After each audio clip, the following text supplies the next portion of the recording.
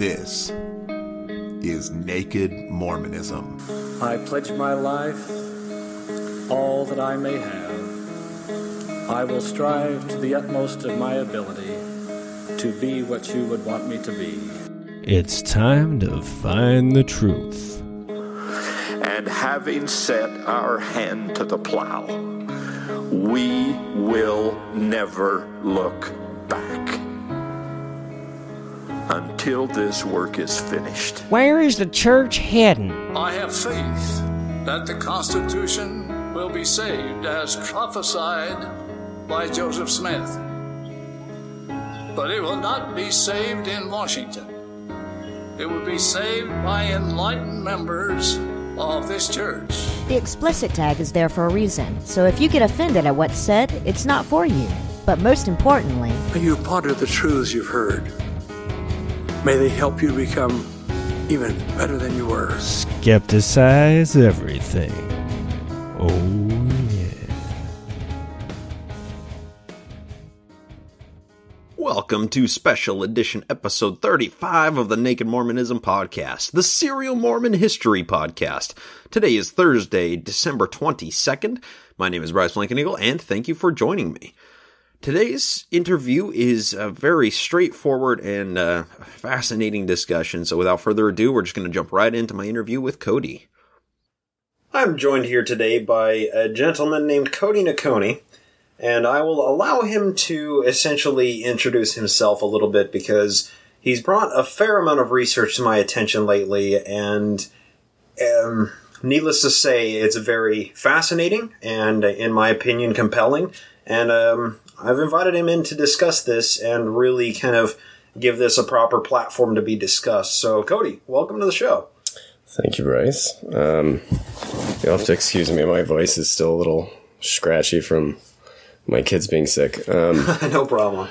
I am a mycologist, or like an amateur mycologist. I study comparative religions and theology. That's been my passion since I left the church when I was 18. Okay. The history has been fascinating. I've enjoyed your podcast, and I think I have some interesting insights on the possible entheogen use of Joseph Smith and his... that gives us a pretty good segue into talking about it, because we're going to do this discussion in a two-episode piece, two separate pieces. Episode 1, the first part of the discussion, we're going to establish the historical record for entheogen use and essentially what mycology has brought us in the past few decades of its study. And then part 2, we're going to talk about its possible influence on Joseph Smith and in early church revelations and whatnot. And this needs to be said before we engage in the discussion. What we're talking about here are fringe theories. There is... the vast majority of scholars would call this nothing but speculation. And I think that probably speaks more to the taboos of the perspective as opposed to the actual explanatory power of the theory. And that being said, I hope everybody will approach these next episodes with an open mind and consider the information on the merit of the information alone, not who's giving it, not how it's presented, but the information itself, this research. And maybe even take this as a jumping off point to engage into deeper studies in these fields, because quite frankly, this is something that has not really been proposed as a very solid theory by many people, and it seems to be gaining a little bit more traction with the restoration of the sacred mushroom that was presented at Sunstone in 07. And if there's any explanatory power to this theory, then it needs to be in the open public sphere, and we need to talk about it. And that's why I'm bringing yourself on, because, Cody, you are much more knowledgeable about this stuff. But before we get into that discussion, I got to take at least a couple of minutes and ask you a little bit about your history in the church personally. Okay. Let's hear a little bit about your story here, Cody. It's not a positive one, unfortunately. Many of them aren't. I was a queer kid growing up in the church. I was very uncomfortable, let's say. I had a very confusing teenage upbringing. The church instilled in me a lot of negative behaviors that I had to spend about a decade deprogramming and getting them out of my life. So it's been a long process that I went into this, like most kids, going into seminary with a genuine desire to learn the material that they were presenting me. And I was either fortunate or unlucky enough to start my seminary career with Doctrine and Covenants. So I started by learning all the history and was so shocked by, like, oh my God, you guys believe this? That it instilled just a passion for this material that threw me down the rabbit hole. And I haven't really stopped since then.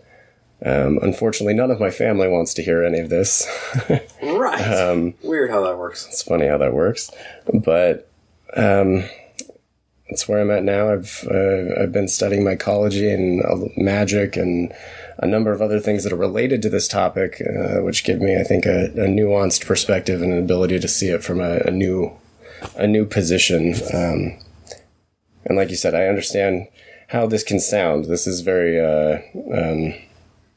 it sounds like crazy hippie talk. Right. Well, and let's just say, like, the magic you're talking about, you yourself are not studying the spells. You are studying the history of it and its influence on cultures. I'm not a practicing magician. But I do find the subject immensely fascinating, and it's a whole nother rabbit hole you can go down.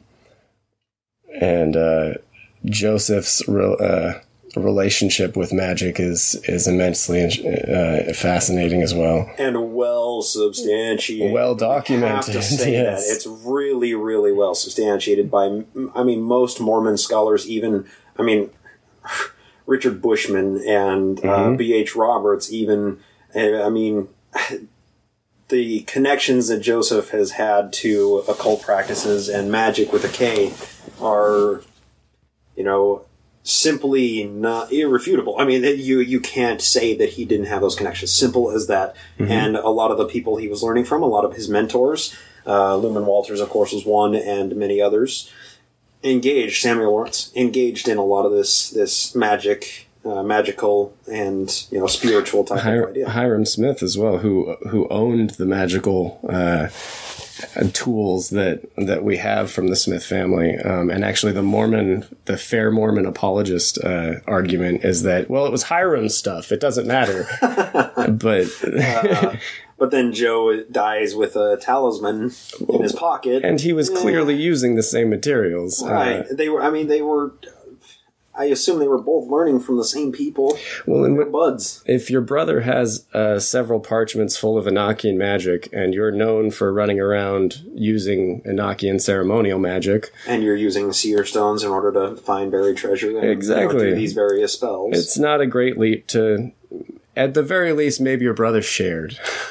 Right. It's not really hard to, make that leap. But of course, we want to talk about Joseph and the church in the second part of this discussion. Mm-hmm. The first part is going to be establishing the history, establishing the record, so we can kind of come out the 1830s with the perspective of everything leading up to it, as opposed to looking at it with hindsight with our own prejudices that we have concerning magic or concerning entheogen use or whatever the case may be. So let's just dive right into this. Okay. Could take us back to the beginning, man. Okay, God created the earth, then he created mushrooms, and then people started evolving. Well, that's a way to put it. Entheogens have been with us from the beginning. I focus mainly on mushrooms and fungi, but essentially there's there are so many plants that can elicit this mindset that it's almost too much to go into. When you get back to prehistory, one of the first things we see is the cultivation of entheogens. Some have argued that even the adoption of agriculture was birthed from our desire to have regular entheogens, not just seasonally. That seems spurious, as if maybe it was more for food first, and then let's start tripping after we know where we can get our food from. And some of these are hard to get at because, like, the further you go back, the less and less verifiable any of this information is, and the more speculative it gets. It is interesting to note that, like, the Mesopotamians and the Egyptians, one of the first things they start doing is brewing beer, arguably before they do anything else. There's a famous quote that says something to the effect of men were brewers before they were bakers. We may have discovered baking bread through brewing beer by making yeast cakes, for example. Interesting. And mushroom use is another prime example. You have to create a completely separate environment for mushrooms to grow in.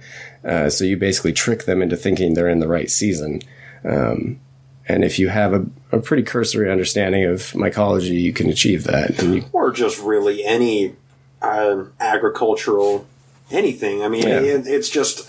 I mean, I guess it's not just like every other plant because fungi are in a whole subsect of flora in and of themselves, but I know they're separate from what we consider vegetables and whatnot.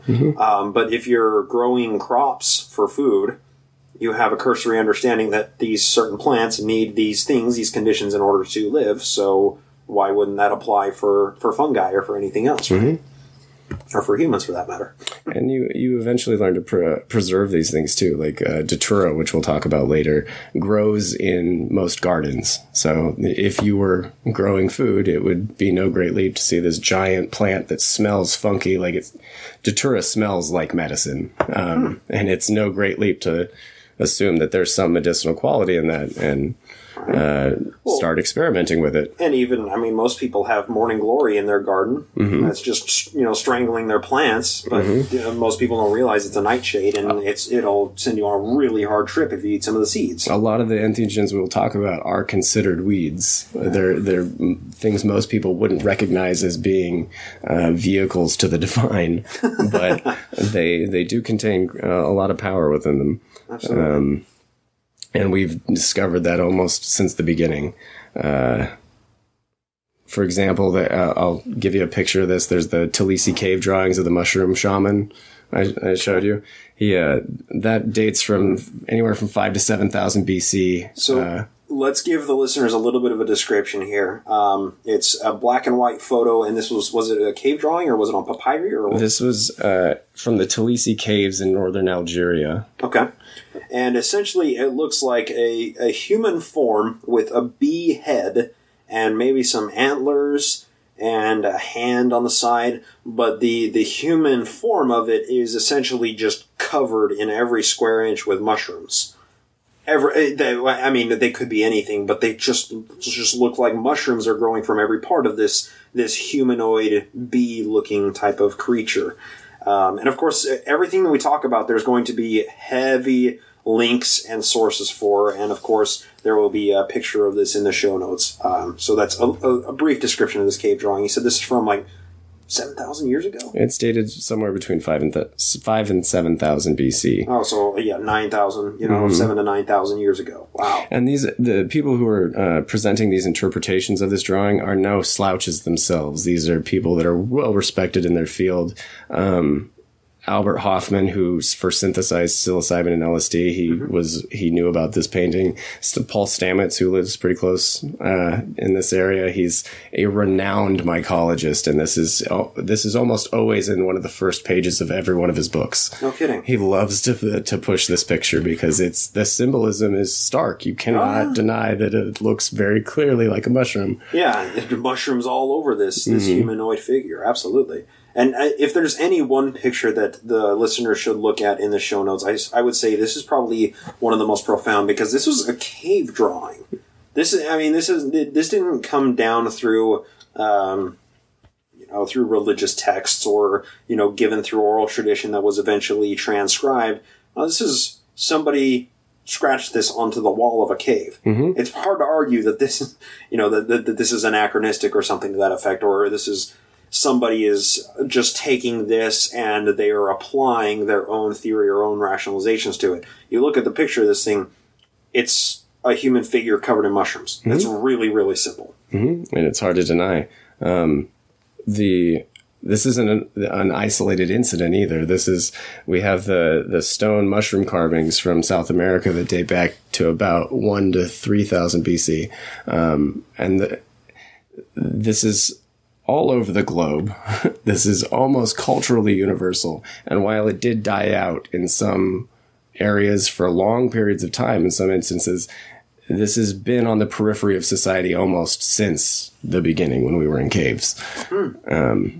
And in many societies who have never had writing. I mean, one of the pictures you showed me, you might have it here on your paper, is of these small stone figures that have mushrooms on their heads, above their heads. Mm-hmm. And there's like hundreds of them, and this is from the Aztec Empire, mm-hmm. or Mayan Empire. I can't remember the application of it. But this is an American, these are American statues long before colonialization ever happened. Mm-hmm. They didn't have any writing at the time in the empire to tell what it was. It's just stone statues with mushrooms on their heads. Mm-hmm. Very powerful symbolism there. Yep. And you find this, again, all over the globe. You can find this in Australia, you find this in Iceland, you find this in a lot of the Scandinavian cultures, you find it in Canada, you find it in America. The Algonquin tribes were reported to have been using amanitas as late as the 19th century. Oh, no kidding. So it survived. It was on the periphery, if not on the center stage at times. Right. And there were certainly times where it was on the center stage, like at Eleusis it was a famous Grecian ceremony that venerated Dionysus and Persephone. That ceremony lasted over almost 2,000 years uninterrupted. Can you tell us a little bit about that ceremony and I guess what do we point to specifically in that ceremony that we can say they were definitely using entheogens? Well, Eleusis was a very famous ceremony. Basically, anyone and everyone you've ever heard of from the Greek world took part in this ceremony. It was offered to everybody of any class, free man, scholar, slave, like anybody could do this. And there's actually a really interesting story where a prostitute gets one of her lovers to donate a substantial amount of money to allow her to go to this rite. Wow. And there's a whole side story involving the fiasco that ensues. Anyway, I digress. There's the ceremony at Eleusis was apparently a moment of gnosis for the ancient Greeks. They had a moment where they visually and viscerally got to understand the Greek pantheon, or at least be a part of it for just a moment. Okay. We do know that it took place twice in the year. There was the lesser mysteries and the greater mysteries. The greater mysteries is what we'll focus on, because that was the culmination of the yearly event. Okay. And it was one night where participants were taken underground or into this cave-like structure. They were given a drink, which was very likely hallucinogenic, from a cup called the kykeon. And we have a sort of recipe for what was in the kykeon, so we can speculate what it did. Okay. Let's talk about that because that's relevant to the discussion. Mm-hmm. Do you have in your notes what we can speculate that the recipe was? Mm-hmm. Or, specifically what entheogen might have been involved? The ergot is, in my opinion, the most likely candidate. There's been several scholars who put forth that there was some type of mushroom brew that was happening, but based on the recipe we're given of water, barley, pennyroyal, and one other herb I can't remember off the top of my head. Okay. Basically, the easiest hallucinogenic brew that you could make from those ingredients is an ergotized beer, by taking contaminated grain heads and threshing them out and then making a beer from the contaminated grains. And let's just say, so ergot is in and of itself is it a fungus that grows on, it leaches off of wheat or off of other crops that way. And you can tell very clearly a crop that's infected with ergot because it just has these weird, nasty, greenish kind of beige growths on it. So if you have a bundle of wheat in your hand, you can very clearly see the ones that are infected with ergot. It was a very common practice to, as you were going through cutting down the wheat, to separate the grains. They talk about this in the Bible a lot, separating your grains and the wheat from the shaft, the bad grains from the good grains. This was a common part of harvesting your grains. You had to look for this. And I always heard that, like, separating the wheat from the chaff, that's like when you have a sifter, just so you're pulling out all the wheat grains themselves and getting rid of all of the shells and the husks and stuff like that. That's what I've always heard, but I guess it could be interpreted both ways. You know, well, you're correct. There's another scripture I don't have on. I have a million notes, so you'll have to forgive me. Not a problem. It's a huge topic. There's another scripture that references the separating of the not just the wheat from the shaft, but the good grains from the bad grains. Okay. It has to do with the field is white and ready to harvest. The field turns white when it's ready to harvest, and it's easier to see the contaminated spots. So as you're going through cutting down the wheat, you can kind of isolate the areas that are contaminated. Interesting. Okay. And yeah, I mean, it's very clear to see that ergot is, and when you're threshing the wheat and essentially refining it so you can actually turn it into bread or anything like that, you leave ergot on the floor, essentially. I mean, all of the growths of it get left on the floor, or I guess they're bound to, some of the chemicals bound to the wheat in and of itself. And like you said, you can make ergot beer. And there is some contention with this theory because ergot does have a reputation for being convulsive or for having negative physical side effects. There's some evidence of gangrenous limb loss, swelling of the belly, convulsions, seizures. That's nasty. It's pretty nasty. It was Albert Hoffman who first synthesized psilocybin and LSD. His contention was that the priests at Eleusis could have floated a hot boiling oil on the ergotized beer, thus drawing off the convulsive alkaloids and leaving just a hallucinogenic brew, which would explain how thousands of people every year got hallucinogenically stoned in a relatively safe place. Because without half of them dying or half of them losing a limb. That's scary stuff. And would survive through the historical record. Like the plains of Eleusis and the mystery schools would have had a reputation for danger if that type of thing was taking place. But as far as we can tell, it was a pretty safe ceremony. Interesting. And I know that possible an ergot brew makes its way into the Bible in Numbers 5. That I remember reading it myself and saying, so there is abortion in the Bible. Okay, well, that's really simple, but I didn't make anything else of it. But this brew, essentially, this is Numbers 5 from the beginning of the chapter. It talks about if you feel like your wife has been unfaithful and she's pregnant with another man's child, then you take her to the temple and they mix up a drink from the dirt of the floor of Solomon's temple and make her drink it. And if she's okay, if she survives, then it's okay. She's truthful. But if she loses the child and her thigh is caused to rot or whatever the case is, then she's not faithful. And I know you personally, you point to that being ergot, because it was a threshing floor where they took the brew from. Well, not only the threshing floor, but the Temple of Solomon had a threshing floor in it. So it's hard for me to believe that a temple would need a threshing floor unless it was being used for some type of divine rite or some type of mystery school or some type of trial by fire, if you will, because that's essentially what they're doing with these women in this scene in Numbers. Is they're giving two women an ergotized water extraction, but they're leaving not only the convulsive alkaloids, but they're actually leaving the dust from the floor. So the likelihood that one of them is going to experience a negative trip is really high. Right. And then you're kind of leaving it up to the gods, quote unquote. Right. I mean, Game of Thrones trial by combat. Or exactly. Whatever, same type of thing. I mean, it was just a mindset that these people had at the time. They didn't understand the chemistry of what ergot is doing to an infant child, or, why things were happening the way they were. It was just the will of God. And the threshing floor from Solomon's Temple survives today with Freemasonry.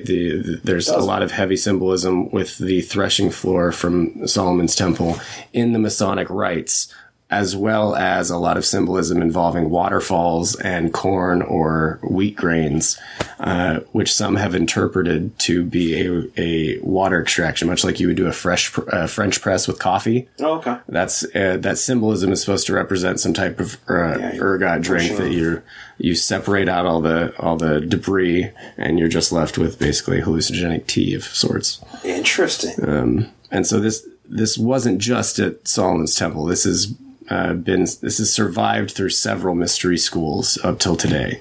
And I know, Robert Price, who's a famous minimalist, I've heard him mention a couple of times in the Bible Geek podcast that certain scholars do think that Christianity evolved out, or not just Christianity, but the Hebrew religion evolved out of essentially some of these mushroom cults and these hallucinogen cults, where they had one elder that knew how to make a hallucinogenic brew, and they would have their ritualistic ceremonies. One of these people may very well be Moses, if he was a real person. And I know a fair amount of the various Gnostic sects that were existing at the time that Jesus supposedly existed. There's a fair amount of speculation, or I guess it's not speculation, but a fair amount of scholars that would claim that those were indeed mushroom cults or hallucinogen cults as well. We know they were already working on the fringes, like Carpocrates, for example, was I believe a 3rd century Christian cult leader who was kind of disliked by his contemporaries, to say the least. And that's a prime example of somebody who was already inducting orgiastic ceremonies and just going crazy on his own. To add mushrooms to the mix is not a great leap. Right. Especially since we know this information was circulating at the time. Right. Well, and let's also take this opportunity to say the way that we look at hallucinogens, whether they're mushrooms or they are, chemically distilled into LSD or whatever the case may be, or MDMA. I guess that's not typically called a hallucinogen, is MDMA. Okay. Yes. But regardless, we're looking at this from our own 21st century post-war on drugs perspective. A lot of what we're talking about may be taboo for somebody that's been living in America or anywhere that's suffered from the war on drugs for the past 50 years. But anytime before that, it wasn't taboo. It wasn't something that was banned. You weren't going to go to jail for eating mushrooms in the 1870s. No, the problem... going way further back. It's like we're looking at a very postmodern perspective of what we're discussing right now, but we have to strip that away. We have to understand, instead of looking back, we need to understand from way early on looking forward, right? And also understand that when you read accounts of people being drunk pre-prohibition, they may not necessarily be referring to alcohol.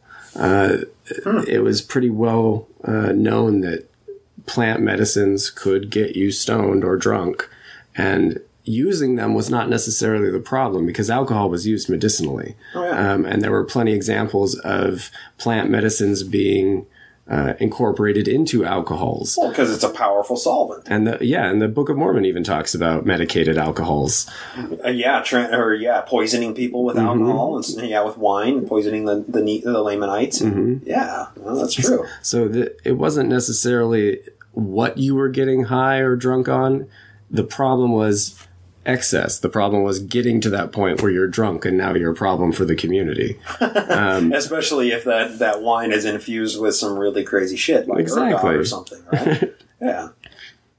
It's often said that it's not LSD that kills you; it's the things you do on LSD. So, if you're going buck wild and the community has to rein you in constantly, then you pretty quickly gain a reputation for being the town drunk. Right, or if you're brawling with people and whatnot. And alcohol is not always available, especially at the time. So people would have been experimenting and seeking out new forms of intoxication. Yeah, because alcohol can sometimes get expensive, but when you go pick up shit off of the forest floor, that's free. At the time of Joseph Smith, I believe a room for the night cost something like 6 cents, but a bottle of whiskey cost like $1.25. Oh yeah, see, so it was a very expensive habit.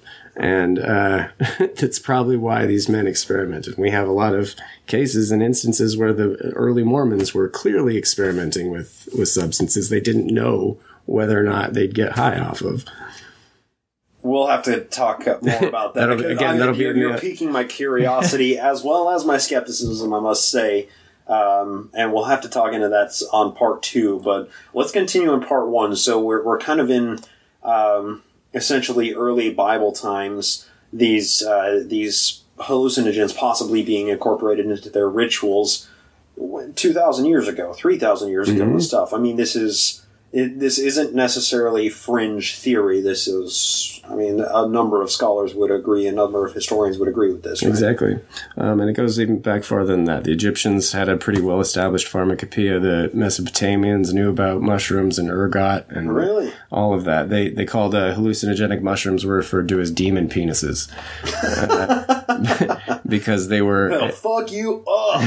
They will. And they're the original Immaculate Conception. You have a sky god that is raining down and inseminating the Virgin Mother Earth, and these little demon penises are the immaculately conceived children of the union. Interesting perspective, I must say. Of course, like a lot of what you're saying, you're just saying it out there, and I personally don't have the sources in front of me. I can't verify a lot of what you're saying, so hopefully the show notes of this episode, as well as the next episode, will be 1 paragraph describing it, and then 9 paragraphs of just sources, because I want people to engage further into studying this. And the people who are studying this that are legitimate scientists and scholars aren't necessarily deadheads, if you like. Some of these people, like Richard Evans Schultz, for example, has established his entire career off of being a neutral perspective.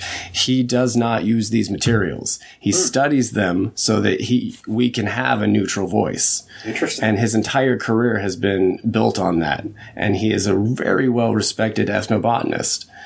So this is not just a fringe theory. This is a pretty well-established theory that's gaining more and more followers behind it. And it's unfortunately fairly new. I mean, only in the last century have we really been applying the scientific method to a lot of these things. And halfway through the last century, they were banned. Yep. And every scholar was forced to distance themselves from anything that was hallucinogenic, because suddenly there's a war on drugs. You lose your license. You go to jail if you're studying mushrooms. Exactly. You can be labeled a communist. And oh, God, no. Yeah, I mean, so the study, essentially the field of mycology, is a very young field when it comes to scientific studies. I mean, a very hard scientific study on the chemicals themselves have only been going on really for... the past maybe decade or so. Is that correct? Serious scientific work that's been picked up again, yes, in like the last 10 years or so. The people over at MAPS, the Multidisciplinary Association of Psychedelic Studies, anyone that's listening to this should look them up immediately. Okay, MAPS. There will be a link for that in the show notes. Rick Doblin has probably done more, aside from Rick Straussman, to single-handedly legitimize this field. Wow. He recognized that we needed to have a subject group that we could test that no one could argue with. So his way of doing this was taking soldiers, firefighters, policemen, all good, moral, upstanding people who we know have PTSD, who have problems from doing the job that we ask them to do. Okay. And then putting them in laboratory settings and giving them performing double-blind studies, giving each participant a certified psychoanalyst, a therapist. These people are babysat while they're tripping. This isn't just locking them in a room and giving them drugs. That's more like, that's the underground shit of the 1920s that I picture, right? And this is being done by John Hopkins. This is being backed up by Harvard. This is legitimate science that's starting to come out. Mm-hmm. And what Rick Doblin and the people at MAPS particularly have found is that these substances are miraculous in their ability to flip people psychologically. It's been called 30 years of psychotherapy in a night. The ability. As a skeptic, that just sounds so spurious. It's like there's no such thing as a wonder drug. Viagra is an exception, but even it gives you headaches. That sounds so spurious. I have to look into it myself. There are drawbacks to this. It's not all love, light, and healing. Right. The Mesoamericans were killing people by the tens of thousands using these substances in their religious rites. So there is a dark side to this, too. Okay, well, and yeah, even we're talking a little bit about ergot poisoning. That fucks you up, limbs falling off and seizures. And when they're studied at, with a scientific method and people are in a controlled setting with professionals that are babysitting them and they're given, just enough to be a threshold dosage and then studied beyond that and not just given, 2 handfuls of mushrooms and they're just good luck. We're applying the scientific method to this. It's very important to understand that our prejudices against many of these chemicals only spawn from the fear of drugs. The dare type of idea of anything that's a drug is bad. But it's like everybody takes drugs every day, but they've just gone through the FDA approval process. Mm-hmm. Whereas mycology is still so early on in this field. Isn't it? It's so taboo that it's hard to get it to that level. Exactly. Mormons today isn't Utah supposed to be the number one user of antidepressants? I haven't been able to verify that number very well, but it's definitely way up. Yeah. And it also plays into the fact that so many Mormons don't self-medicate with alcohol, whereas most people do self-medicate with alcohols if they're experiencing depression or whatever the case may be. So Mormons don't have that fallback. They don't have the alcohol that they can go to. So, but they do have the pharmaceuticals. In my experience, I've experienced that myself. As long as it comes from a doctor, it's okay. Yeah, if you go to the pharmacy and fill it up, you get a little bottle with a special label on it, it's okay. But if you go walking through the forest and pick up a couple of mushrooms, it's not. Well, it just seems like a wildly ignorant perspective, right? It is, and it's not one that the early Mormons would have shared, honestly, or even the early Christians. There's pre-prohibition, maybe we should talk about the idea of sacrament, because a lot of people who are looking at this also see the correlations between the experiences you have in the psychedelic state and the religious rites like sacrament that are supposed to mimic what you experience in a psychedelic state.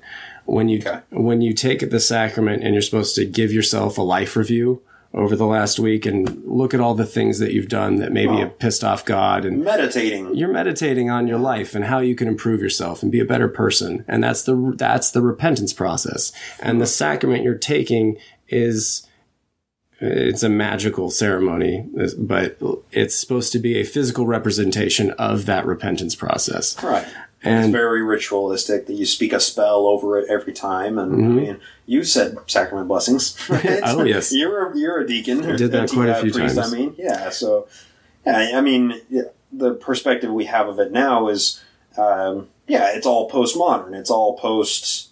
Well, imagine taking a substance that forced that experience on you. How many times were you in sacrament where you saw somebody just take the sacrament and then fuck off and play on their cell phone or something? I was one of them. I was one of them too. It's fine. Yeah, we all do it. But imagine taking a substance that it doesn't matter how you feel about the situation. You are going to have a life review and you're going to come out on the other end at least with the desire to be a better person. It's an interesting thought. And and if these repentance and meditative processes are elicited by whatever sacrament you're imbibing in, then yeah, you don't have a choice. If you're going to trip, you're going to trip, whether you want to or not. Mm-hmm. If somebody hands you anointing oil or a wine that's infused with a hallucinogenic chemical, you don't have much of a choice. It's repeatable over and over. Mm-hmm. You're going to have the trip every time. And it allows you to look at situations that perhaps you need a fresh perspective on. And that's why it's such a useful tool in for psychoanalysis.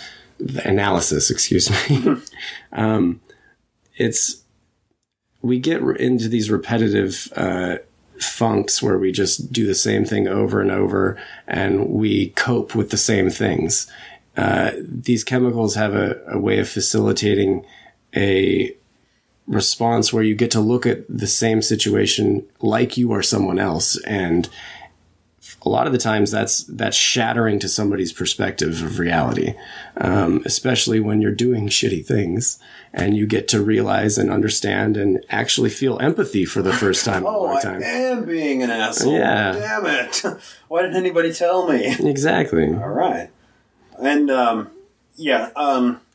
know some people have claimed, and I'm taking this based off of our previous discussions, just a little behind the scenes type of stuff. This is our third conversation that we've had on this topic. I wanted to kind of screen you before bringing you on. I wanted to make sure that you had your ducks in a row and you actually have enough sources to provide a legitimate body of knowledge. And you've definitely passed the threshold in my previous conversations. So that being said, taking this from previous conversations, I know you said that some people have claimed that the ability for humans to reason and to think of something as an abstract principle, think about their own existence, essentially came from entheogen use.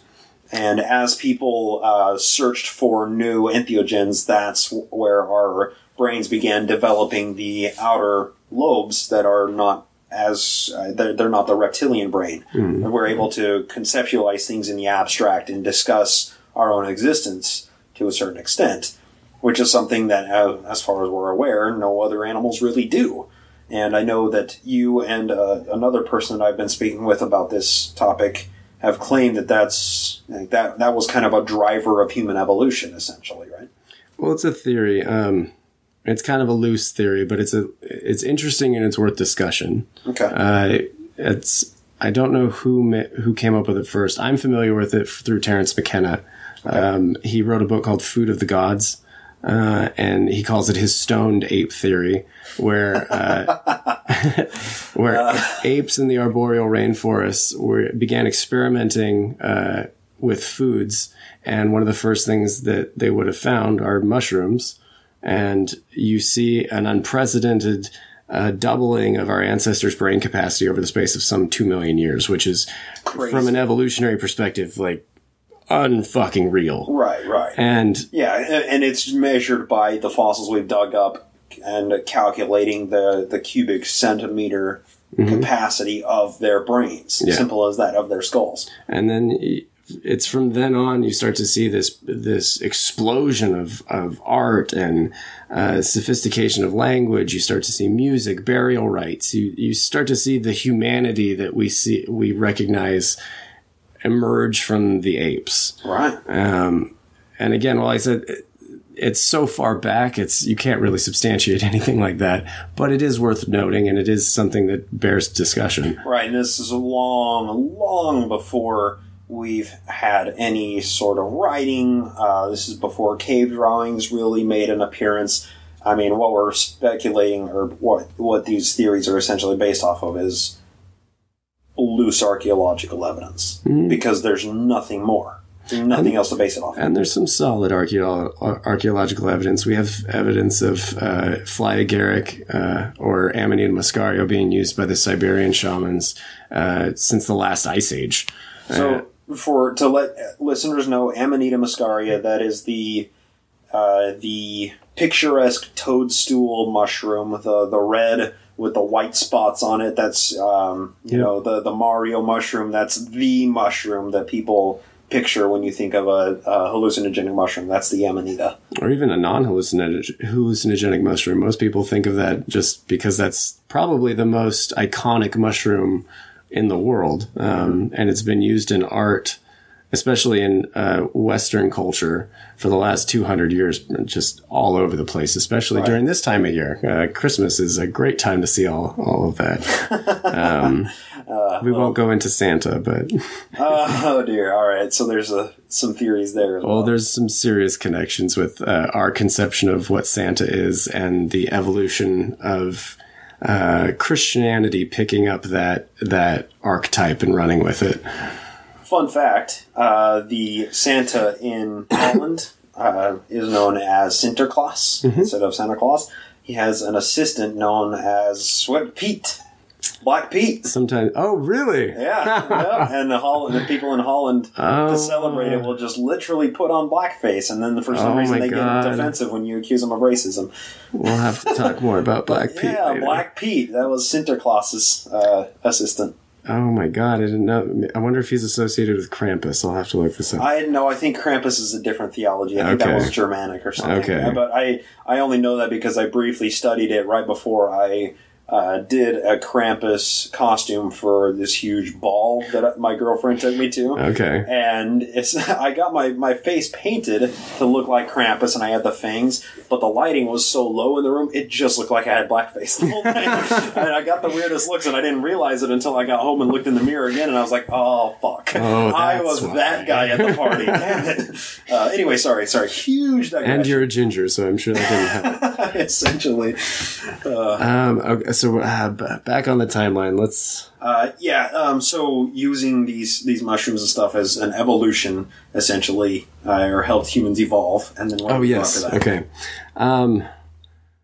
You sent over a lot of really interesting pictures before our second discussion, and many of them were of Adam and Eve, or of Jesus, or other Christian figures with mushroom symbolism rife throughout the pictures. Can we discuss some of those and describe them to the listeners? Yeah, we start to see mushroom symbolism creep its way into Christian art about the same time we see Hermeticism and Alchemy infuse itself into Western Europe. Interesting. Which is why this theory is so interesting to me, is because we see a clear path of Hermeticism and Alchemy, mushroom and entheogen use following this timeline into Christendom and Western Europe and following over into America. And you see a lot of early contemporaries of Joseph Smith using mushrooms and entheogens. We can go into that later, but yeah, we'll I'm sorry, I keep bouncing back and forth. The timeline is so messed up, and it all helps each other that it's hard not to focus on. I created a podcast to describe. I mean, it's taken me 2 years to get 30 years into Joseph's life. What we're talking about spans millennia, so it's kind of hard to follow a strict timeline when so much of it is, a massive theory that requires a lot of pre-knowledge to embark upon. But yeah, let's talk about some of the symbolism and Hermeticism. Describe to us a little bit what about, I'm asking for a friend. What exactly is Hermeticism? Hermeticism is birthed about the same time. It's a Hellenistic tradition that was taken from Egypt, and the Greeks ran with it in the early 2nd and 3rd century, about the same time that we see the Jewish Gnostic sects starting to become Christians as we know them. Okay. It's hard to date because it's supposed to have been much older than that, but we really only have the Hermetic corpus to go off of. And originally it was believed that the writer of the Hermetic corpus, Hermes Trismegistus, where we get Hermeticism, Hermes Trismegistus was supposed to have been a contemporary of Abraham, and a grandson of Adam. He was one of the oldest theologians and philosophers that they knew of at the time. And so the Hermetic corpus was considered to be one of the oldest works of philosophy. It wasn't until the 16th century that it was properly dated. Actually, it was the early 17th century. I think it was 1611. Isaac Casaubon, an early philologist and alchemist, dated the Hermetic corpus to about the 2nd or 3rd century AD or CE. And afterwards, the magical and scientific community at the time just kind of dropped it and threw the baby out with the bathwater. They just didn't want to have anything to do with it since it wasn't as old as they thought it was. Interesting. And that kind of allowed science and or the sciences that we know today to kind of get a foothold instead of astrology and astronomy and the things that were being practiced more openly at the time. Okay, and we're talking essentially about the turn of the first millennium here, that they began to distance themselves from Hermeticism. Is that when, or is this a little bit later than that? Well, you see Hermeticism arise, and then it almost immediately is snuffed out in Western Europe by the Dark Ages. We just they lose all of this. It is burnt. Some of it's burned by enthusiastic Christians. Right. Love zealots. Like you do. And some of it was just lost. It survived in monasteries in Syria. So there were Arabic and Islamic scholars that still had this material and were using it to great success. Wow. But that's its own story. What happened is about the 11th century, there was a collection effort to try and find some of these lost manuscripts that we knew about but didn't necessarily have. And I'll have to go into my notes. I don't remember who it was that picked it up. But essentially it started in Spain. The alchemists and hermeticists started translating and publishing all these works that they'd picked up from Syria. And then it started to bleed into Italy and France and Germany.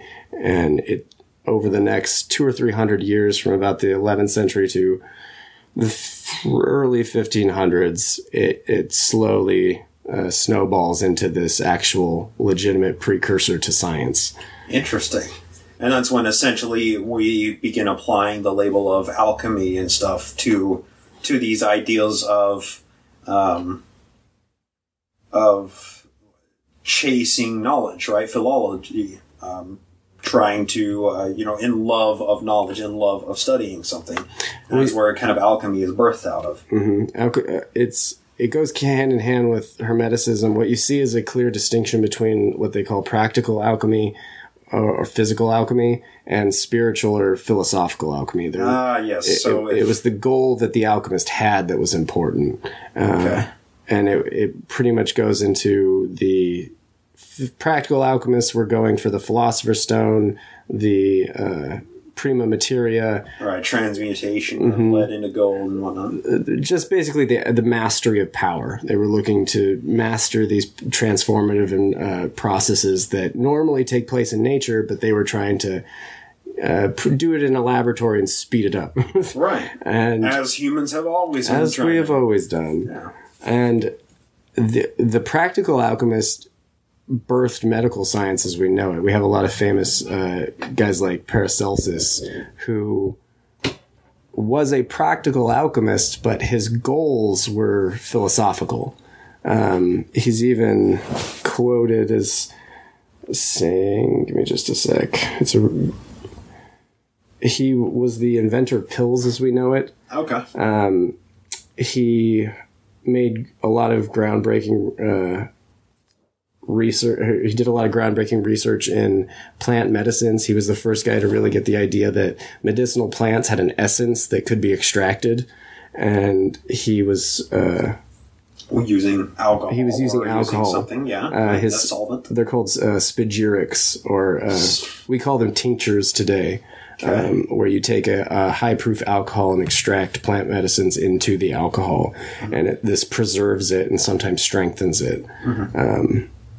Or it is used to like use up all of the chemicals in a plant or something, right? Mm-hmm. So like your body has So I know, like with some of these entheogens, like your body has inhibiting chemicals already in your liver or your pancreas, and you eat them and nothing happens. Mm-hmm. But if you distill them, or if you you extract them using alcohol or some other kind of solvent in that respect, then it makes it so it's basically so your body can it no longer inhibit it, and you can use it as the medicinal product, right? With some, yes. Like with DMT, that's the case. You can ingest amounts of DMT and not get high.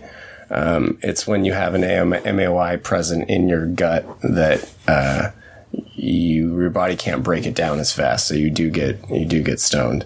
Okay. That's not necessarily true with all compounds, but an MAOI, like you mentioned, would work on a lot of different things. Okay. So like a mushroom experience would be exponentially more powerful if you also had MAOI in your gut.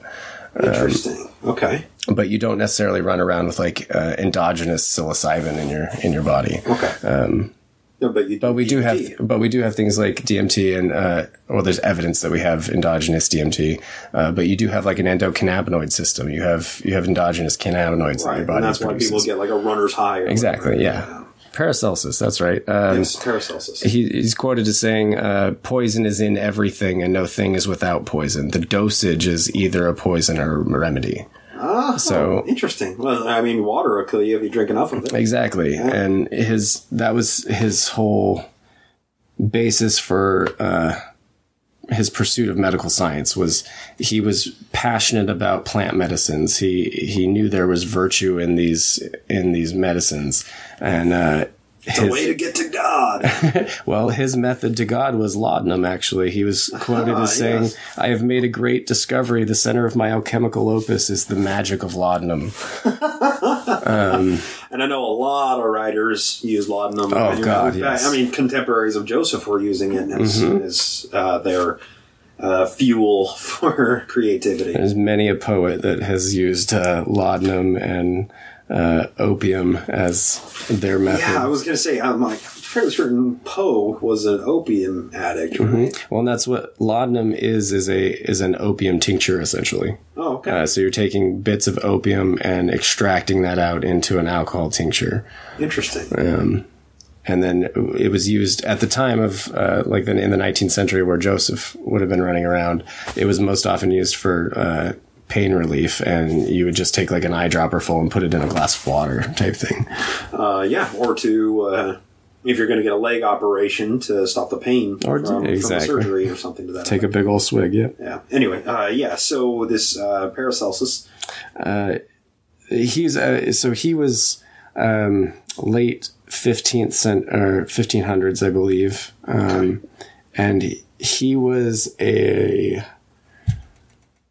well, I guess we'll talk about John Dee later, but for the sake of entheogens and their evolution in alchemy and Hermeticism, Paracelsus, as far as I can tell, was where the movers and shakers really started to get it. Once Paracelsus's work was available to the average guy who was interested in this, you start to see a lot more adepts. An adept is a person or an alchemist who had discovered the secrets of the Philosopher's Stone. They had discovered their method from Gnosis, and they were considered... Which was what? That bears some discussion. Some people... Okay. It depends on who you're asking. Some people, like Jung, thought that the philosophical alchemists were using their descriptions of the Philosopher's Stone as a metaphor for their transformation as a human being. So that the transmutation of base metals into gold is analogous to the transmutation of a base human through the pursuit of knowledge and education, turning into a more noble person. An adept. Exactly. Okay. And some people, like myself, would take that even one step further and say that the method for that transmutation was gnosis, that a moment of direct connection to God or some sacred esoteric knowledge that you're pursuing. And people who could elicit this response on a regular basis were considered adepts. And it's, from what we can tell, Paracelsus was clearly an adept. He has several formula. A stoner. Well, if you say the center of your alchemical opus is the magic of laudanum, I'm sure it's not your first time using it. We see, so from about early 1600s to the late 1700s, there is an explosion in the amount of adepts running around in the field. Okay. And a lot of the people that we would recognize, although Benjamin Franklin himself was not an alchemist as far as we can tell, he knew a lot of the big alchemists of the time, and we'll go into this more in the next podcast because it kind of touches on the Joseph Smith's timeline. Okay. But Benjamin Franklin, we know, sat in on several alchemical demonstrations. He knew a lot of the people who were claiming to be adepts. And he even had one of his friends in 1773, Samuel Danforth, who served as a judge and chief justice of Massachusetts for over 3 decades, wrote a letter to Benjamin Franklin offering to send him pieces of the legendary Philosopher's Stone. So I've always heard of the Philosopher's Stone as essentially just this amorphous idea more than it is an actual thing. What did he have that he would have been sending to Benjamin Franklin? It is my belief that during this time period, especially at the beginning, towards the end of the 1700s, especially in England and France, the Philosopher's Stone is pretty reliably. I think it can be pretty reliably called a mushroom. I just don't know how to. Yeah, I mean that's pretty straightforward, but I mean you have basis for this. Yeah, mycology wasn't really an understood field at the time, and mushrooms weren't really understood taxonomically. People had a hard time categorizing exactly what they were, and if you know anything or have played with mushrooms, it is kind of hard to tell what they are. Yeah, they're kind of a plant, spongy, but they don't have leaves, and they don't necessarily have to grow in sunlight. Sometimes they grow on wood, and sometimes under cow dung, and they're super fibrous. So they could be wood, it could be a stone, it could be a sponge. Yeah. It's not a vegetable because it doesn't have seeds. It's an immaculately conceived. Seemingly immaculately conceived. Just springs up out of nowhere. It's exactly. It's not like you go plant mushrooms. They just drop spores and they spawn from more and more spores that are carried on the wind or whatever. Exactly. And they didn't know that at the time. Yeah, I mean, that's a 20th century understanding of mycology. Exactly. And this whole period bears its own entire fucking podcast. So that's a really good idea. I'm having to, really good idea. Isn't it? I'm having to skip a lot of this. So I'm sure if anybody's sitting in their car listening to this in an air clawing rage that they're, I know how shocking it sounds. You just need to sit and maybe look up some of the resources we'll have in the show notes, because this isn't just. I'm not just jumping to these conclusions. This is pretty well established theories. Right. This isn't just me. And when you consider things like this, this was a coin that was minted by Benjamin Franklin. And there's other interpretations of this, but I see mycelium and a mushroom sprouting out of Lady Liberty's head. I mean, I see a bell. But bells look like mushroom caps. I mean, but there's no, a bell. I mean, okay, so I'm going to describe this. This is, it's essentially a coin, has Lady Liberty on it with flowing hair, like she's riding in a convertible, and spawning out of that flowing hair, it looks like a mushroom. Now, one might claim, because there's that little ridge right there, one might claim that looks like a bell, but there's no gonger on the bell. There's no, big center thing that hits the sides of the bell. It's just a stick coming out of her hair, and it looks like the stem of a mushroom. And the whole thing looks much like a mushroom. And it is dated July 1776. The contention is that she is wearing what's called a Phrygian cap. Phrygian cap. A Phrygian cap was worn. it's a long-standing symbol of freedom and liberty. Okay. We could go into that on its own, but Phrygian caps do not look like this. And I can show you a picture of a Phrygian cap.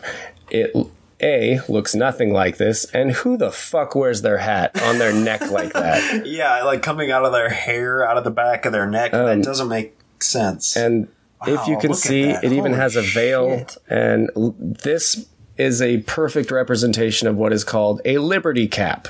This is a psychedelic mushroom that grows all over England, Wales, France, Germany. So the philosophers and alchemists and hermeticists at the time, it's not a great leap to speculate that they were at least familiar with something called a fucking liberty cap, right? And then going and running around minting coins with Lady Liberty and a goddamn mushroom coming out of her neck. And of course, there's going to be this picture, a link for this picture in the show notes. It's not just, this isn't something that got photoshopped onto. These are coins that exist. And and you can look at it for yourself. We're not just we're not just pulling this out of our ass. We're talking about, we're describing this picture that we have here of a real coin. And it's not just me picking a coin and saying that there's symbolism there. This was discussed between Benjamin Franklin and a friend of his. In 1783, Sir William Oriental Jones Jr., who is the basis for Indiana Jones. All right. The real life Indian. Received a letter from Benjamin Franklin telling him about the Libertas Americana metal that he had just minted, the one we were talking about. Mm-hmm. In the letter, Franklin implies that he and Jones likely discussed the proposed metal while in Paris. He writes, quote, "The engraving of my metal, which you know was projected before the piece, is just but finished. You will see that I have profited by some of your ideals and adopted the mottos you were so kind to furnish."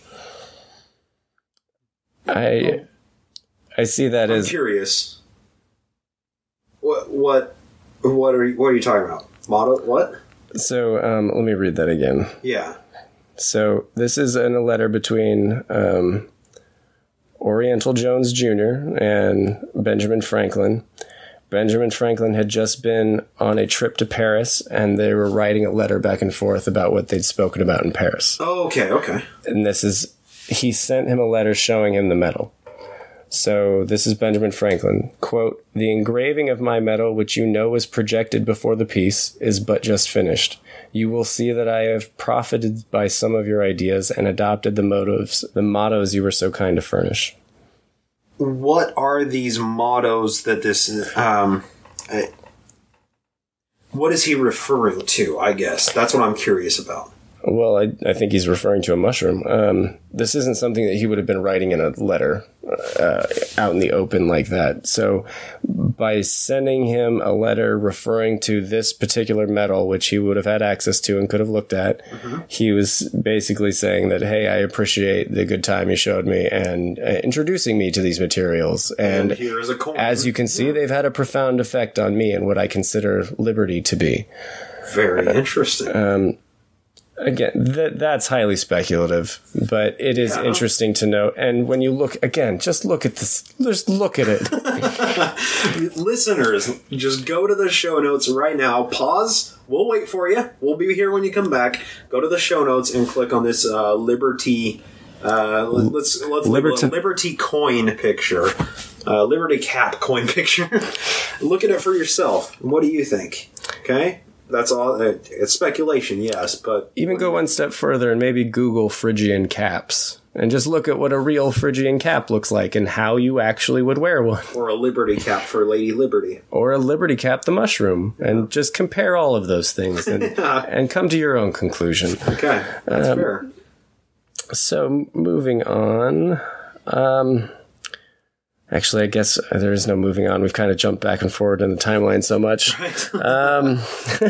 Where would you like to see this go? Yeah, so that is talking on Benjamin Franklin. That's, I think, getting dangerously close to what we want to talk about in episode 2. So let's take a step back and talk more about alchemy.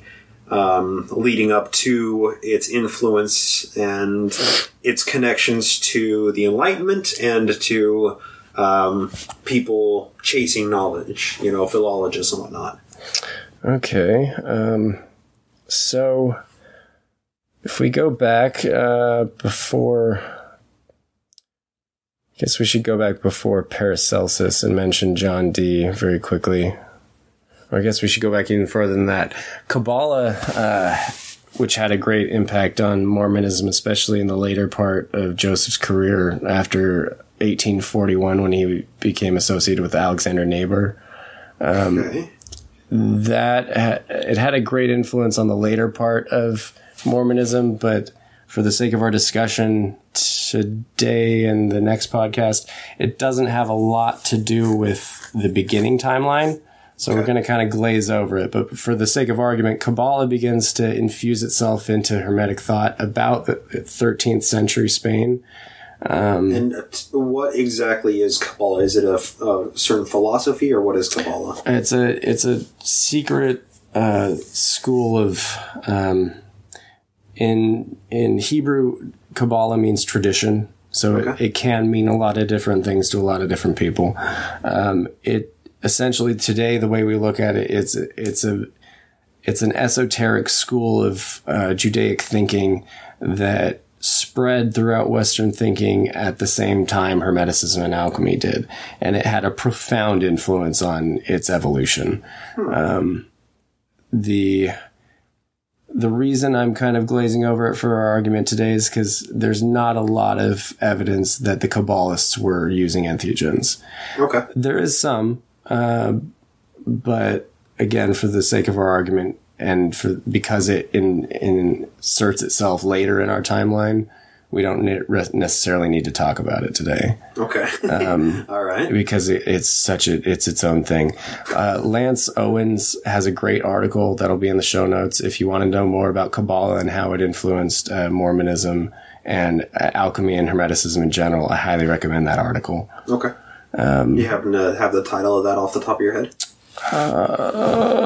Just so the listeners know which note they're looking for in the show notes, or which line. And just to let all the listeners know, Cody came here prepared. He has two books with him, and a huge set, maybe 50 pages of notes, and his tablet. So we're working with a lot of material here. We're sifting through a lot to try and find our sources. This is the Joseph Smith and the Kabbalah, the Occult Connection by Lance Owens. Okay. And that's published online. Again, I'll give you the link for that so you can put it in the show notes. Perfect. So, practical or philosophical alchemy, those who mastered the stones we talked about were called adepts. We talked about the evolution in the 16th and 18th centuries where we begin to see a lot more adepts and people utilizing the secrets of the stone.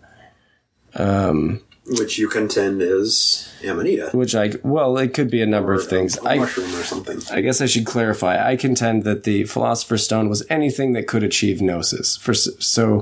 For Paracelsus, his preferred method of gnosis was laudanum. He loved using laudanum, and he talked about it openly. And the reason he would have done so with laudanum and not mushrooms is because of there's a stark history of church and state authorities trying to suppress certain entheogens, especially the ergots and the mushrooms, because much more so than any other ones, they elicit a radical reevaluation of one's life, and they're innately counterproductive to a lot of the goals of the state and church authorities. They are... hold on. Would you claim that there has been active suppression just simply out of fear of people becoming smarter? Would you go as far as saying such a thing? Or, that sounds far too conspiratorial for myself, but... hold on, I have... I'm sorry, I'm going all over the place. This is... No need to apologize. It's a broad topic. There's so much to discuss here. So, due to these substances' predisposition to induce free thought or provide a direct and accessible conduit to the divine, I think that's probably the most threatening aspect of these compounds to church and state authorities, because we have God, we have access to God, and we'll tell you what God says. Exactly. Right, but and that's why the Protestant movement was so groundbreaking, was because it was the first time somebody stood up to the church and said, "Fuck you. Right. We believe in personal revelation, and we get to talk to God too." And as did Joseph. And exactly. In personal revelation, even when it was to the detriment of his own authority claims.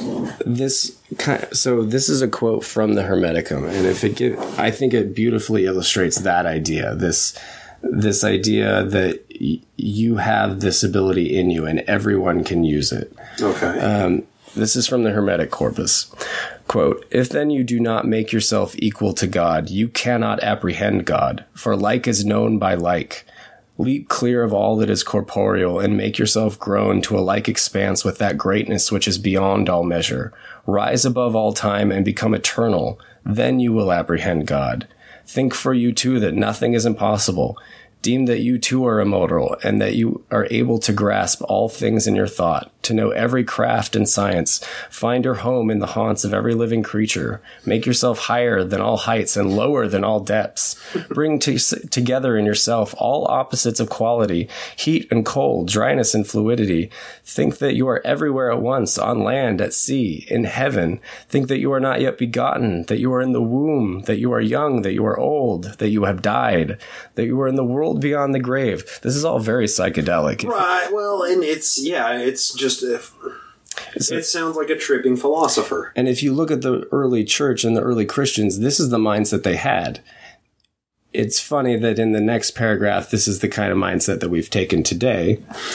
But that maybe Saul of Tarsus is responsible for, kind of. So this is how it finishes. "But if you shut up your soul and your body, in your body, and abase yourself and say, 'I know nothing. I can do nothing. I'm afraid of earth and sea. I cannot mount to heaven.'" Internet will get you. Oh my God. "Then, nor do I know what I was, nor what I shall be. Then what do you have to do with God?" So this is the Hermetic philosophy. This is human beings are the brother of God. We are partners in this process of reality, and we are not this weak, maggoty worm that is, only survives at the grace of some masochistic god that sits on a throne in the clouds. Well, I mean, even the very foundation of the Hebrew religion is Eve partook of the tree of knowledge of good and evil. And then when God came back after Adam and Eve had both eaten, he said, "Where are they? Why are you hiding yourselves from me? Why are you hiding your nakedness?" And if I'm not mistaken, he says they are equal to us. Mm-hmm. And that's when they're kicked out of the out of independence and sent to Diamond. Yep. But yeah, I mean that's the very foundation of Christianity and of the Hebrew Abrahamic religions is the people that the first human beings came into conflict with God's will because they wanted to know the difference between good and evil, or they were tempted there by a serpent, or whatever the case may be. But because they came to a knowledge that God could no longer control that, and they have their own free will, that is a threat, essentially, to the plan, right? And if you look at some of the early church art that you had mentioned, that we were, I guess that was where we started, that a lot of it has to do with Adam and Eve, I think, because anyone who's taken these substances or had one of these experiences can easily tell you that this is probably one of the most profound and life-changing experiences you can go through. And yeah, I've heard, personally, I've heard people that have said after they went on their first mushroom trip, essentially they were just completely changed for like months after that, or their entire perspective of something shifted completely. Like they were just a completely different person. Like it's this very profound effect. I remember the first time I did LSD, my friend, I was starting to come out of it, and my friend took me to a restaurant to go eat, and I thought I was back into soberness, but the time came to pay the bill, and it came to me in one giant flash. I'm sure to anyone watching, it looked like I was on drugs and didn't know what money was. But in that moment, I understood money so perfectly and in a way I'd never thought about before that it stopped me and I couldn't progress with the interaction of like paying for my food because I saw paper all of a sudden and realized that everything that we exchange these pieces of paper for are simply representations of time and energy. Yeah, true. And you just made me a meal that I enjoyed profoundly. And so now I give you how can I give you little pieces of paper because I didn't earn these. This doesn't represent my time and energy. So, but in a way, it does. Right? So just the profound confusion that birthed out of this simple interaction was just because I suddenly, in one flash, understood something that I've been using my entire life, right? But understood it in such a drastically and groundbreaking way that it completely forever changed my interaction with money. And I also must say that it doesn't require drugs to get any chemical induction in order to get that. People have quote unquote shower thoughts all the time. Oh, yeah. When you're laying in bed and your mind is just racing on that problem you've been working on at work and you just can't figure it out, and suddenly, the light bulb goes off. That's a very, it's a profound paradigmatic shift of your understanding of something, right? And that's essentially what you had. And that's all this is. It's just a compound that elicits that response. One of the first experiments they conducted when they started doing trials with LSD was getting a group of mathematicians and engineers into a room and dosing all of them and just saying they had them come in with a problem they'd been working on for several months and just couldn't wrap their head around. And because they recognized that these compounds do this. And so they had all these professionals come in with problems they were working on, dosed them, and then just played jazz and let them kind of like loiter around and talk with each other. And by the end of the night, not only had the men like solved all the problems that they were working on, they had solved other problems that had been bothering them. And some of the people observing this were talking about how it didn't just look like they were solving problems. It looked like they were showing off. Like it looked like they were suddenly doing art. Like there was an architect who was trying to work on a bridge that was troubling him. And instead of just finishing the bridge he had designed, he designed a completely new bridge that was an expression of himself. It was still structurally sound, but it was a beautiful bridge now. It wasn't just so.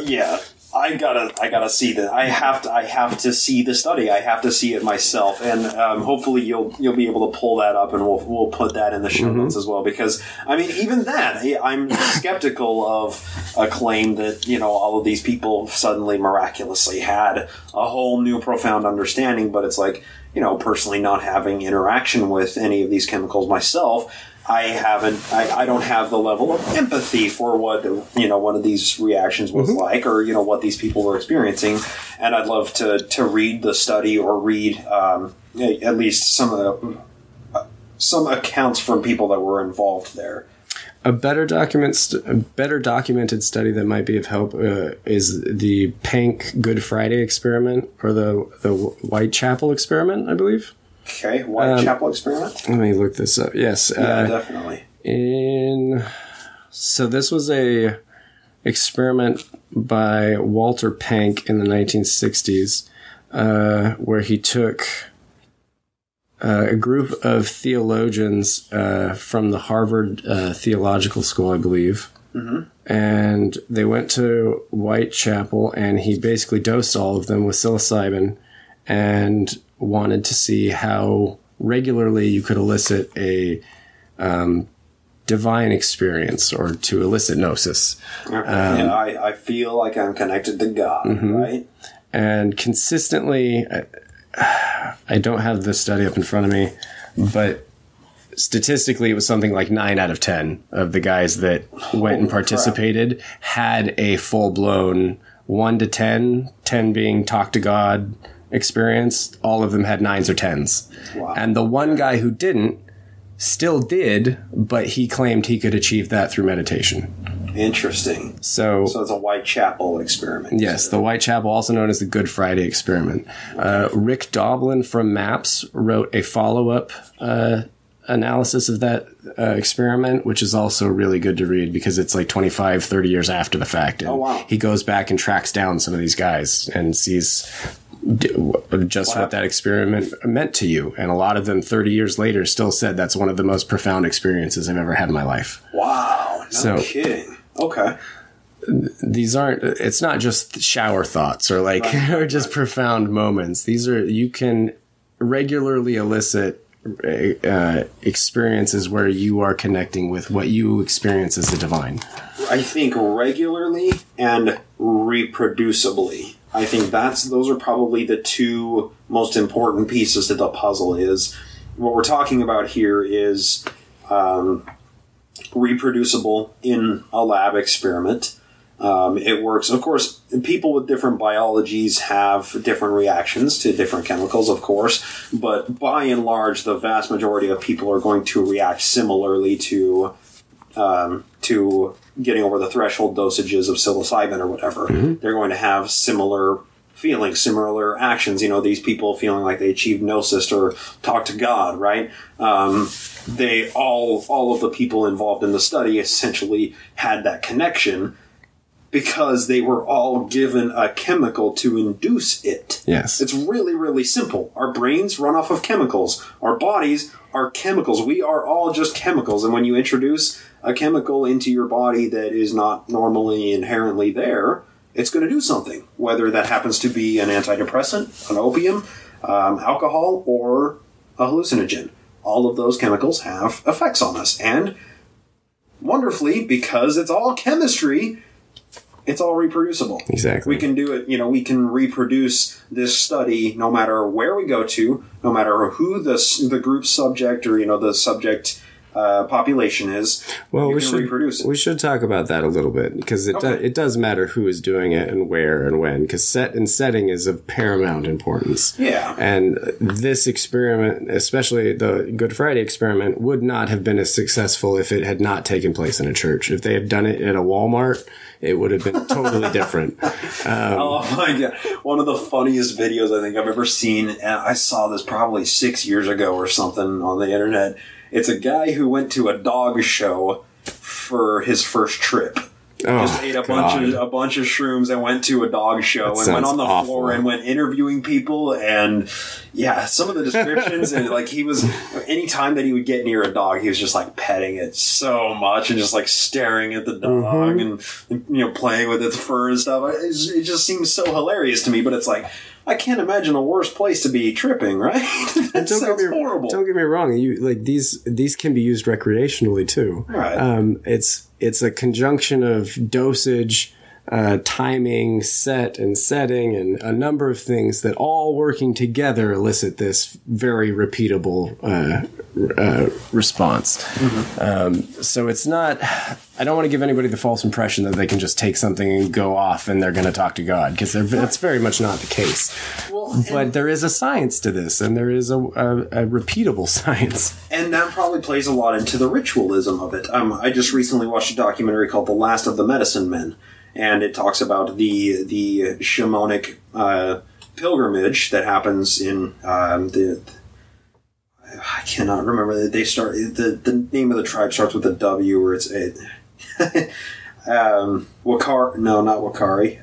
It's essentially the Native American Church, the group that lobbied for the Native American Church, the incorporation of it, and the legalization of peyote for their religious practices. Mm-hmm. They have this pilgrimage every February where they go in search of peyote. Now, in ancient times, it took 3 months to do this pilgrimage, and you spent the 3 months, wandering through the desert, starved, thirsting. You're essentially pushing your body to the most upper limits that your human body can handle, and then you go to this little area in the desert that it just has peyote everywhere, and you eat the peyote, and you have incredible reaction. I mean, incredible visions. And the person that was doing the documentary, he was I think he was a reporter with the BBC or somebody, whoever funded essentially the journalism. He had never imbibed in any of these before, and when he took his threshold dosage, he just walks around the desert with a camera pointed at him, and he's trying to describe things that are happening to him, but it's just so profound that he can't describe it. Well, it's words beyond words. Don't work. It's totally unenglishable. It's very hard to articulate the things that you see and experience in these states and give it any justice. And we're living in the 21st century. We have, an amazing vocabulary. We have an amazing understanding of chemistry nowadays. You go back 100 years, how much more inept were they at trying to describe this? I don't know if inept is the right word. They just use different vocabularies. The idea that spirits or alcohol has a spirit in it is just their way of describing what they saw. So you see, we call it a social lubricant. Yeah, and they would see somebody imbibe this alcohol and almost become possessed, and it was a repeatable experience. So I think a lot of it is just you have to kind of put yourself in their mindset and look at the situation, and in doing so, you realize it's not always out of ignorance or lack of vocabulary. It's just these experiences cannot be articulated, and you can only describe it so well. Mm-hmm. Even today, there's entire books of trip reports that are just woefully unable to really give anybody who hasn't had these experiences an idea of what to expect. Interesting. So maybe we should call that essentially our first episode here, because there's a lot of information there to chew on, and we've kind of covered essentially a little bit of the history, jumping all over the place. A very, very little. Very small amount. And like you said, I mean, this deserves a podcast in and of itself, a whole separate podcast to talk about. But where it comes into more, I guess, relevance in this show is because I personally think that this is a theory that Joseph may have been using hallucinogens or may have been using some of these entheogens. I think this theory needs to be discussed. Whether it's right or wrong, it needs to be discussed. It needs to be out in the public square. And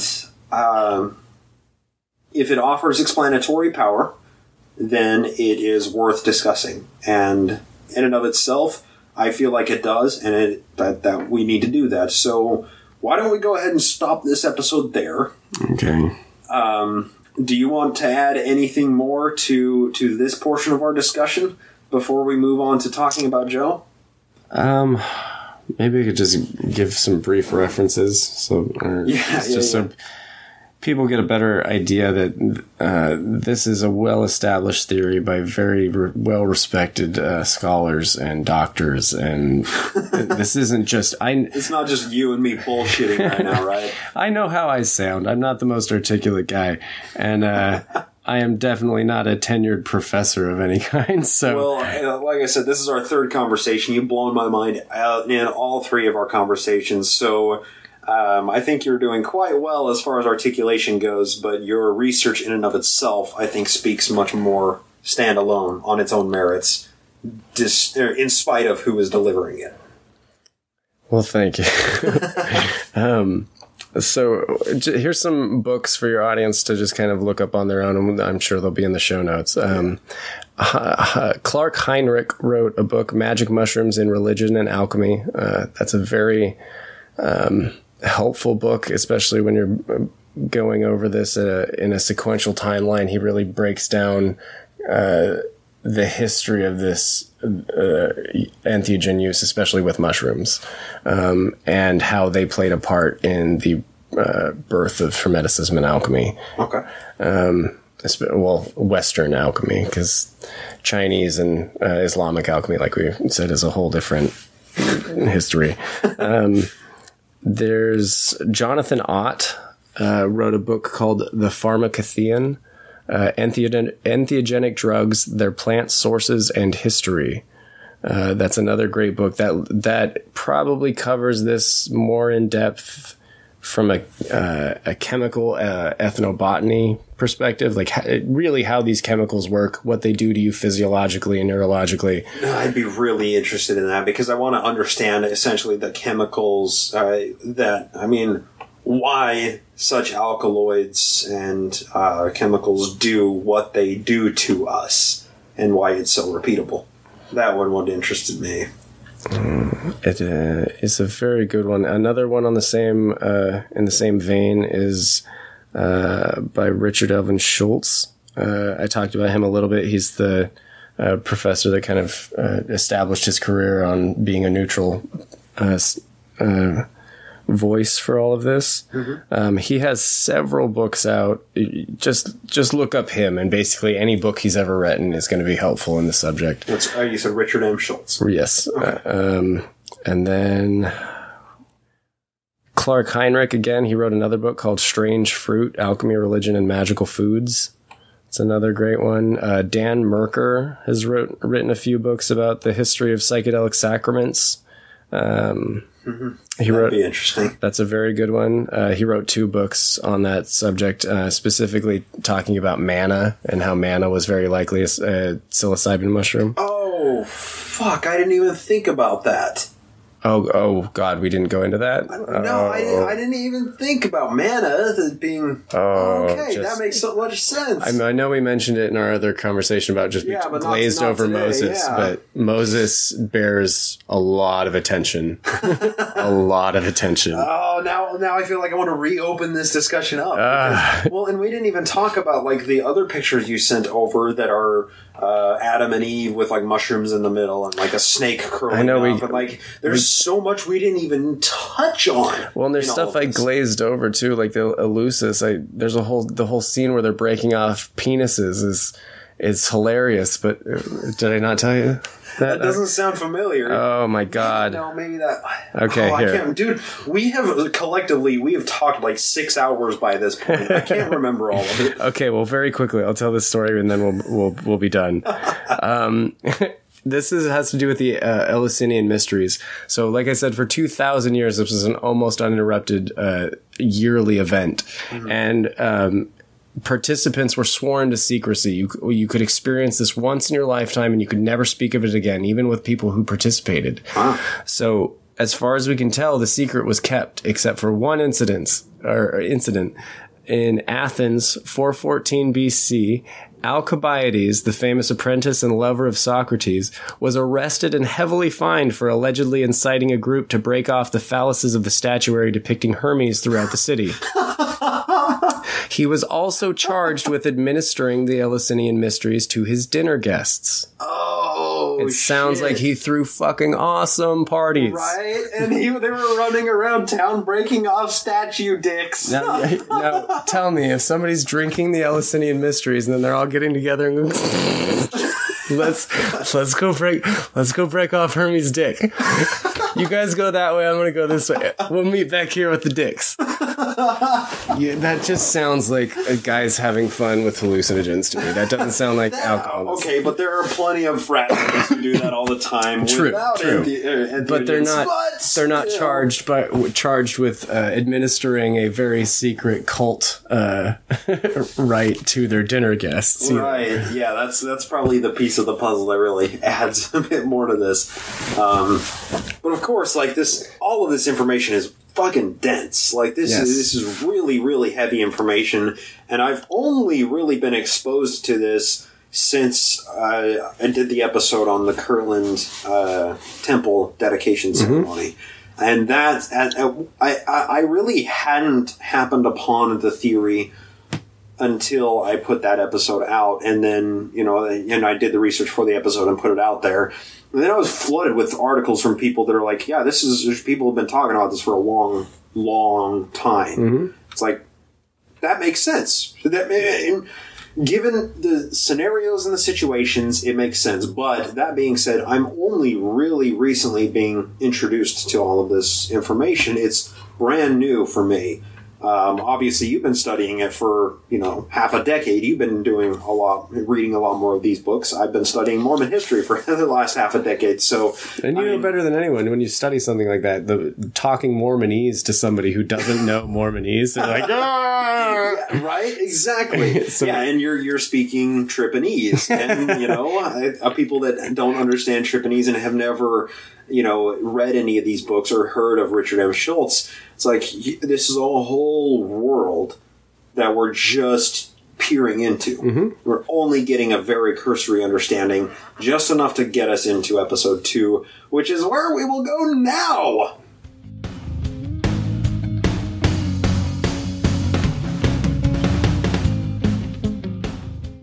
All right, and that was part 1 of my interview with Cody. Now, while it seems like we were jumping around like crazy, there's an insane amount of history that we had to try and cover in an hour and a half time. There's simply too much. So, of course, episode 2 is going to talk about how this possibly impacted Joseph Smith and the restoration of the church, essentially. And this is a topic that I've learned to come at a very open mind with because it seems very reasonable in my mind. And I'm looking forward to any possible feedback that people want to share in regards to this theory, to Joseph tripping theory, essentially, what I'd like to call it. So, I'd love to get in touch with some of you and get your thoughts on this. Maybe there's some further research out there that wildly disproves this theory. But of course, once we get into the second part of the discussion, I don't know. It's very interesting. So be looking out for that next week. That'll be coming out on December 29th. And, we'll go from there. But we gotta close this episode down, of course, with Christmas and all of the chaos going on here. It's, we'll do Patreon appreciation and listener mail segment come the new year. One more thing I needed to add really quickly. I was on the most recent episode of Scathing Atheist, where we discuss, this time in Mormon history. Now, this is the 3rd installment of Mormon history on Scathing Atheist. The first installment was Carthage Jail Shootout. The second was Mountain Meadows Massacre. And now the third is talking about the Mormon-Missouri War. So if you want a little bit of a glimpse into what the future of our historical timeline holds, please check out this episode of Scathing Atheist. It is a 2-parter, so you get one part of the second half of this week's episode of Scathing Atheist, of course, is going to be part 1 of it, and the episode that comes out on the 29th, that will be part 2. Of course, there will be links for that in the show notes. But for now, I would need to thank a few people before calling it a night. First, I need to thank Demonista for posting up on the Facebook page. Recently, she posted about the Mormon leaks, which is essentially the WikiLeaks for Mormon documents. I can't wait to use some of their services in the future. Next, I want to thank Jason Camo for providing the music that's used in the show with his permission. Check out his music at aloststateofmind.com. Also need to thank Craig Keeling for providing the artwork that's used in this show. And check out his blog at weirdmormonshit.com. Need to thank all of the patrons who support the show at patreon.com/nakedmormonism that allow the research to continue. Of course, I would be remiss if I didn't mention how much I appreciate all of you listeners for tuning in, and I hope to talk to you next time here on the Naked Mormonism Podcast.